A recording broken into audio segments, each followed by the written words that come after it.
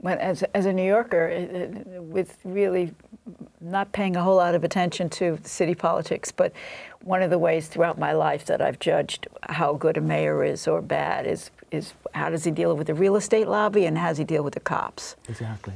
And Bill de Blasio has basically hitched his wagon to both the real estate industry and the NYPD.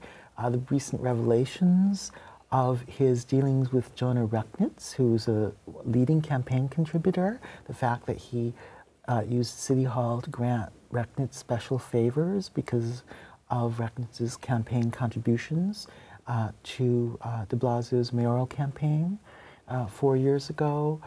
The fact that as soon as he was elected, Bill de Blasio turned his back on the police accountability movement. There are quite a few organizations now that are involved in an attempt to hold the New York Police Department, the NYPD, accountable for police harassment and brutality, which is pervasive in this city and in this country. The fact that he turned his back on animal welfare movement activists after getting into office, after having promised to to abolish the horse carriage trade industry. right, he didn't get rid of it, did he? No, didn't lift a finger. As soon as he was elected, he completely and conveniently forgot about the fact that those people helped get him elected.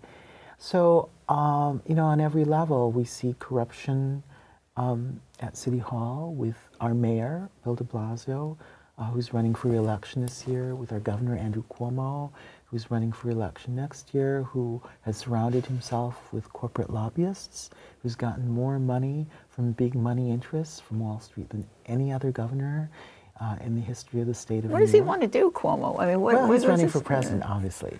And so he's trying to build up the biggest war chest possible. And how do you do that? You appeal to the big money interests. You see that with Democrats who are lining up to run for president as well as Republicans. You see that with Kamala Harris, with Cory Booker, with Deval Patrick, all the potential presidential candidates in the Democratic as well as Republican parties are lining up at the trough.